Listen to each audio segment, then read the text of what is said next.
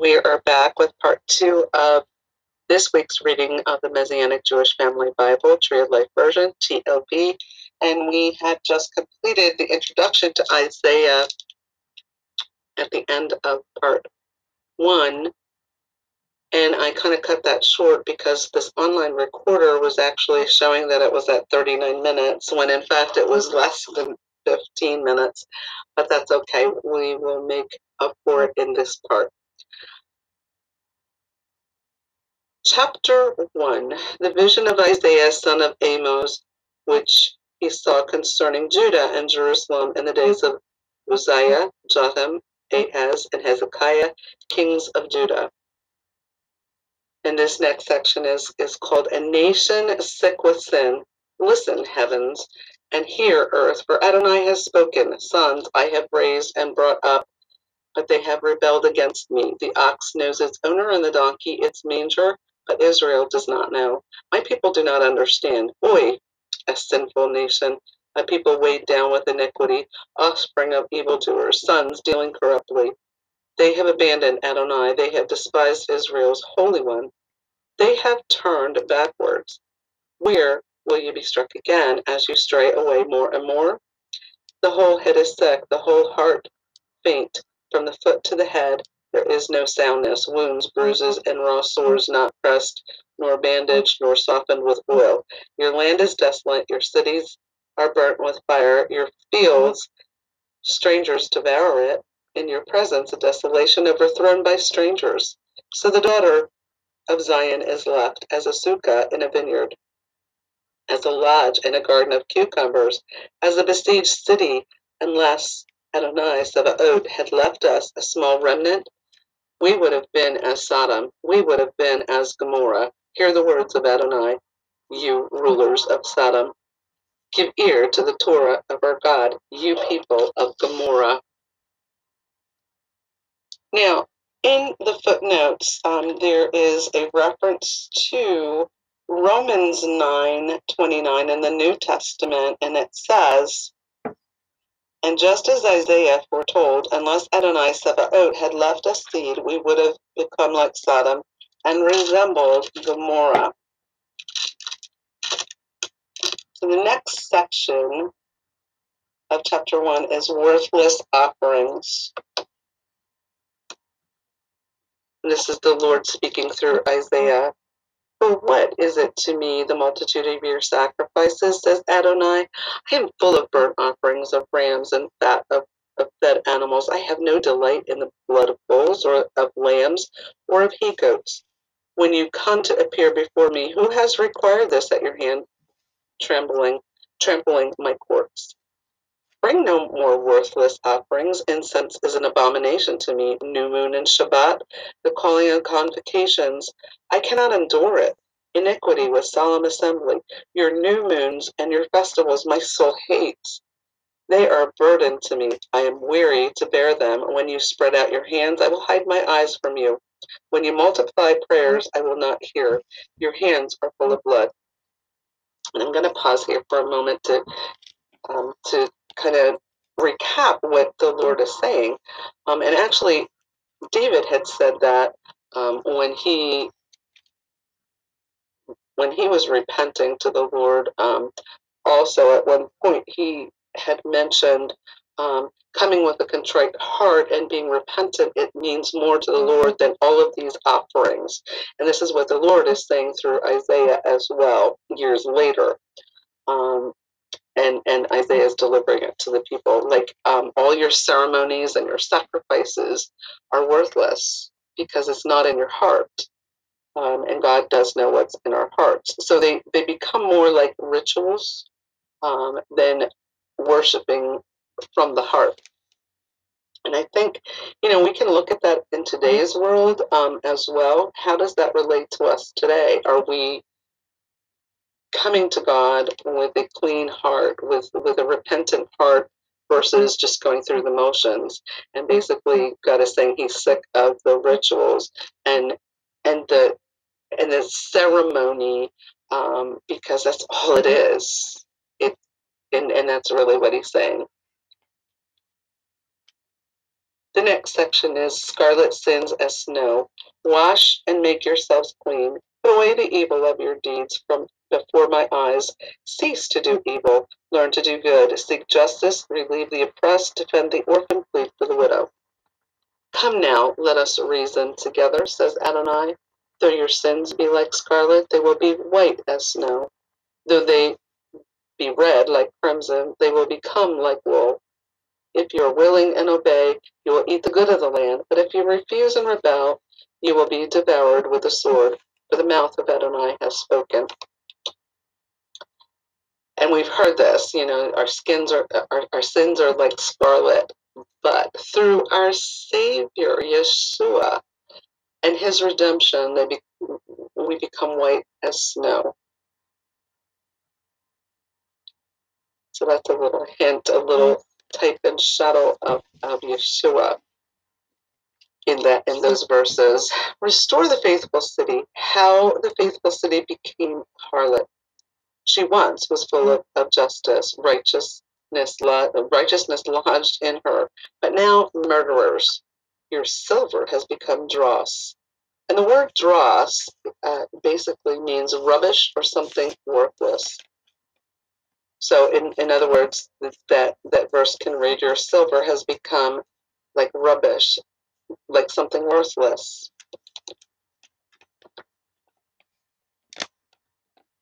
Your wine diluted by water, your princes are rebellious and friends with thieves. Everyone loves a bribe and chases after rewards. They do not defend the orphan, nor does a widow's case come to them.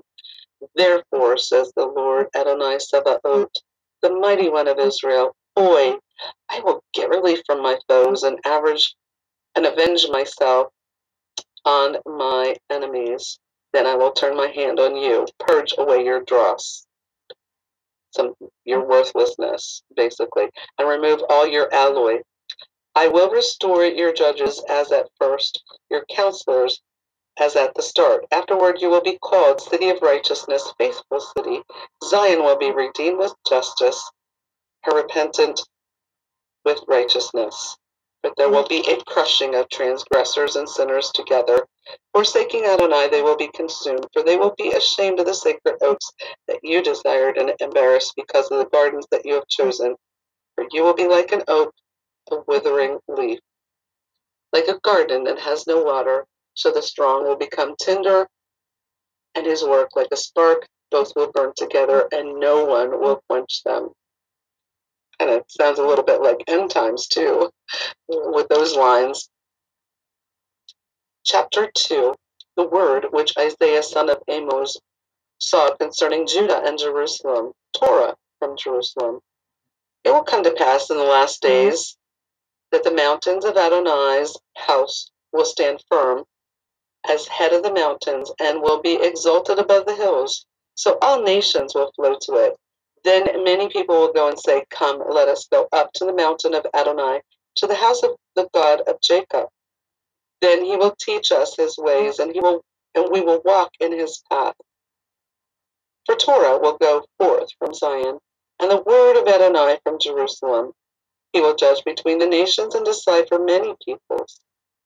They will beat their swords into plowshares and their spears into pruning knives. Nation will not lift up sword against nation, nor will they learn war any more. Come, house of Jacob, let us walk in the light of Adonai, for you have forsaken your people, the house of Jacob, for they are filled with soothsayers from the east, and they have clapped hands with the children of foreigners. Their land also is full of silver and gold, nor is there any limit for their treasures. Their land also is full of horses, nor is there any limit to their chariots. Their land also is full of idols. They worship the work of their hands, what their own fingers have made. So humanity bows down as each one lowers himself. Pardon them not. Enter into the rock and hide in the dust in fear of Adonai and the glory of his majesty. Now, the beginning part of that, when we're talking about the concerns of the last day, and actually the reign of Yeshua, when we're talking about the beginning of chapter 2, it will come to pass in the last days that the mountain of Adonai's house will stand firm as head of the mountains and will be exalted above the hills. So all nations will flow to it. When Yeshua is here, all nations are going to flow to Jerusalem to come and worship the King. So when we read on, that the Torah will go forth from Zion and people will come to learn from him, it makes me think of Yeshua. This talks about Yeshua and the millennial reign in a sense. So the last part of chapter 2 is lofty ones brought low. The man of haughty eyes is humbled, the lofty ones brought low. For Adonai alone will be exalted in that day, for the day of Adonai Sabaoth will be against anyone proud and haughty, against anyone lifted up he will be humbled, against all the cedars of Lebanon that are lofty and lifted up, against all the oaks of Bashan, against all the high mountains, against all the exalted hills, against every high tower, against every fortified wall, against all the Tarshish ships, and against all the luxury boats. The pride of man will be humbled, the arrogance of men abased, for Adonai alone will be exalted in that day. So there's a little something in that too, people exalting themselves and exalting themselves above the Lord is something that you don't want to be doing, because there is only one worthy, and that's Adonai. The devil found that out as Lucifer. He was full of pride and tried to think he was going to take over the kingdom of heaven, and even raised up a third of the angels to go against God, the creator, the one who created him. And what he found out is he got kicked out of heaven forever. Sin entered heaven because of him, and he was definitely kicked out of heaven for good. The idols will completely pass away. People will go into the caves of the rocks and into the holes of the earth because of the fear of Adonai and the splendor of his majesty when he arises to shake the earth. In that day, a man will cast away the idols in silver and his idols of gold, which they made to worship, to the moles and to the bats. They go into the clefts of the rock and the crevices of the crags because of fear of Adonai and the splendor of his majesty when he arises to shake the earth. Stop trusting in mankind whose breath is in his nose, for what is he really worth? I'm going to pause here because there's some verses here. This sounds a lot like end days, when people are also idolatrous, and I'm going to take us actually to the New Testament, to First Luke 23, verse 30. And that reads, "Then they will begin to say to the mountains, fall on us, and to the hills, cover us." And Revelation chapter 6, verses 15 to 16 reads, "Then the kings of the earth and the great men and the military commanders and the rich and the mighty and everyone, slave and free, hid themselves in the caves and among the rocks of the mountains. And they tell the mountains and rocks, fall on us and hide us from the face of the one seated on the throne and from the wrath of the Lamb." So clearly what we're seeing with a lot of Isaiah's passages is, he's speaking of Messiah as well. But he is also giving warning to the people of his time, that their kingdom is going to fall, and they're going to be running from danger that they can't escape. Chapter 3, the downfall of Jerusalem and Judah. For behold, the Lord Adonai Sabaoth takes from Jerusalem and from Judah supply and support, every supply of bread and every supply of water, mighty man and man of war, judge and prophet, fortune teller and elder, captain of 50 and man of rank, counselor, crafty magician, and cunning charmer. I will set children as their rulers, capricious ones will govern them. The people will oppress one another, each one by his fellow, each one by his neighbor. The child will be insolent to the aged and dishonorable to the honorable.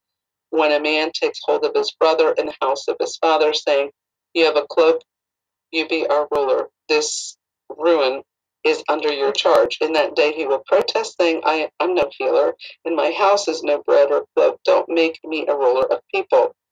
For Jerusalem has stumbled, and Judah is fallen. For their tongue and their actions are against Adonai, defying the eyes of his glory. The expression of their faces bears witness against them. They display their sin like Sodom. They do not hide it. Boy, their souls, for they brought evil on themselves. And the next part of chapter 3 is the judge arises. Say to the righteous, he will be well, eating the fruit of their deeds. Boy, the wicked, it will be bad for him, for the dealing of his hands will be done to him. My people, children are their oppressors, and women rule over them. My people, your guides mislead you and destroy the way of your paths. Adonai arises to contend a case and to stand to judge the people. Adonai will enter into judgment with the elders of his people and with the princes. You have devoured the vineyard. The plunder of the poor is in your houses. What do you mean by crushing my people and grinding the face of the poor? Says Adonai Elohai to the oaks. Moreover, Adonai says, since the daughters of Zion are proud and walk with outstretched necks and seductive eyes, walking and mincing as they go, making a jingling with their feet, therefore Adonai will smite with a scab the forehead of the daughters of Zion. Adonai will expose their secret parts. In that day, Adonai will strip the finery of anklets, headbands, crescents, pendants, and bracelets, veils, headdresses, armlets, sashes, perfume vials, amulets, rings and nose jewels, festal robes, capes, cloaks, purses, lace scarves, fine linen, turbans, and veils. Now it will come to pass, instead of sweet spices, there will be rottenness instead of a sash, rags instead of curled hair, baldness instead of curled hair, baldness instead of fine clothing, sackcloth, and branding instead of beauty. Your men will fall by the sword, and your warriors in battle. Her gates will lament and mourn. Desolate, she will sit on the ground. Now I want to bring Adonai Elohai Sebaot. I'm going to bring to your attention what that means. When we're saying Adonai Elohai Sebaot, it means the Lord God of hosts. And we've heard the term Adonai Eloheinu, that's the Lord our God. But in this verse, it's the Lord God of hosts. Okay. Chapter 4. 7 women will grab hold of one man in that day, saying, we will eat our own bread and wear our own apparel, only let us be called by your name. Take away our reproach. Zion's end time glory. In that day, the branch of Adonai will be beautiful and glorious, and the fruit of the land excellent and appealing for Israel's survivors.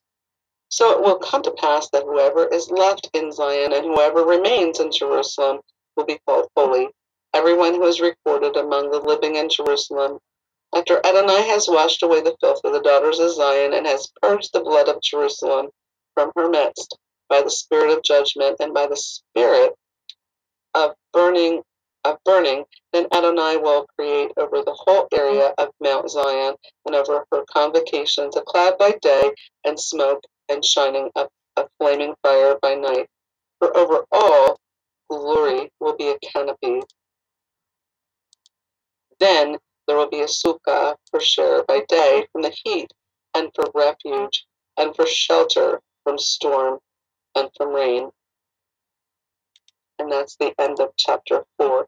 And I just want to mention here too, as we're looking here, and we're focused on chapters 1 through 20. The judgment of Judah and Jerusalem for Isaiah's time was addressed here, and the judgment of the nations comes in Isaiah 13 to 27. So we're covering all of that today. Chapter 5, Song of the Vineyard. Let me sing of my beloved, a song of my beloved about his vineyard. My beloved had a vineyard in a very fertile hill. He dug it out and cleared its stones, planted it with a choice vine, built a tower in the midst of it, and even cut out a winepress. He expected it to yield good grapes, but it yielded worthless grapes. So now, O inhabitants of Jerusalem and people of Judah, please judge between me and my vineyard. What more was there to do for my vineyard that I have not done? Why then, when I expected it to yield good grapes, did it yield worthless grapes? So now I will make known to you what I will do to my vineyard. I will take away the hedge, and it will be eaten up. I will break down the fence, and it will be trodden down. I will lay it waste. It will not be pruned or hoed. But briars and thorns will come up. I will also command the clouds not to rain on it. For the vineyard of Adonai Sabaoth is the house of Israel, and the people of Judah, the planting of his delight. He looked for justice, but behold, bloodshed; for righteousness, but behold, a cry. So also, when we look at this, the Lord is saying, I will take away the hedge. The hedge that, when you think about the hedge of protection that is around God's people, taking away the hedge opens up to not being protected, is what he's saying here as well. Judgment for injustice. And I'm going to pause it at this point and come back with part 3 and begin with the last part of chapter 5, Judgment for Injustice.